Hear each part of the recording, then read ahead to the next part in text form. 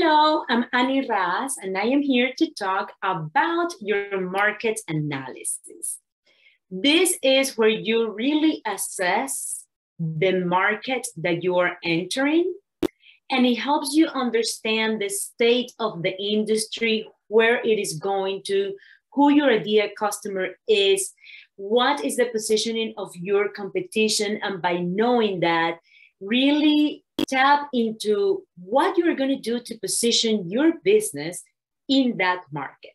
It is very important for you to use a combination in between industry reports and your own discoveries that you are doing with your potential customers so that you have a clear picture of what's going on over here. And don't worry too much about specifics on how you're going to be reaching this ideal customer. This is something we're going to do on the next section.